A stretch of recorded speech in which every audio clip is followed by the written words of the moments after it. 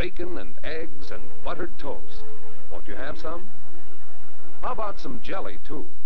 And prunes, they're delicious. We have milk and a big glass of orange juice. There's nothing like a good, healthy breakfast to start the day off right.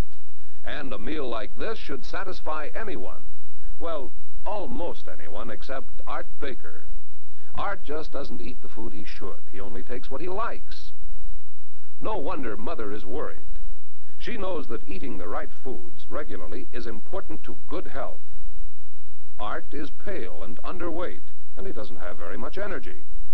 And Art's disposition, well, when Mother asks him to help her with the marketing after school,